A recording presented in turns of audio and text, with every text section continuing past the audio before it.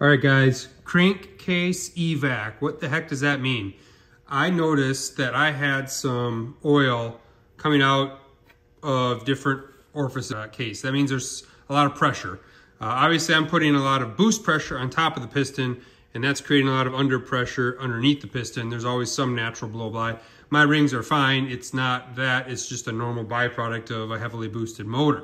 So what is my plan? For years, I've been ventilating the factory Crankcase EVAC, which is right here. This is like a baffle here, and then it comes out, and I've just been going to a little filter, and it's kind of sitting up here, and it just kind of blows oil mist everywhere, and it's kind of annoying. And so this year, what I'm going to do is I'm going to run up through here, and I put this 90 in here, and then I'm gonna come over here, and on this particular motor, it was an old turbo motor that had a turbo oil drain right here. So the turbo was up, kind of up here as a front mount setup, and then it would drain right down here into the crankcase. So I'm going to use that as another Crankcase EVAC. So I got 2 points, one baffled, one unbaffled. That is gonna come over to here. Then I'm gonna connect that to this, which is a crankcase oil separator. So if oil vapor comes into here, it separates it out. It's placed or mounted vertically so the oil runs back out when the motor's off.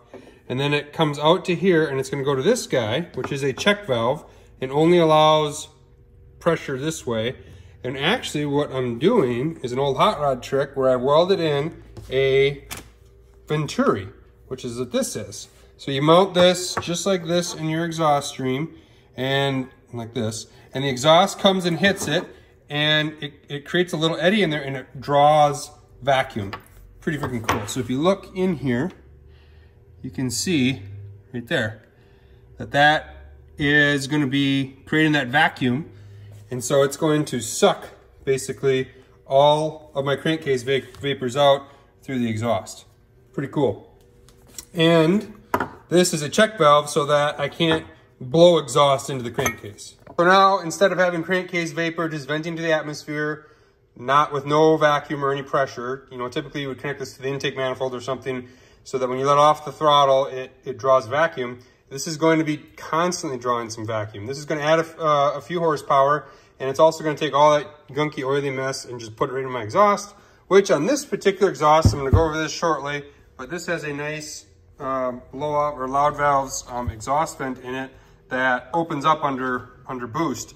And that little oily mist, anything that's going to come out of there, it'd be perfect to keep that guy nice and oiled. And this obviously goes into the tunnel, and you can see it's just going to throw it right on my track, which no big deal. So anyway, I'm pretty pumped about this. This to me seems like a real good solution. I'll get this buttoned up and be right back. Last thing about EVAC before I move on to this exhaust. I got to thinking, this is supposed to draw vacuum, right? So what if I could measure that? And you know what they say, don't ever throw away any parts because you never know if you might need them.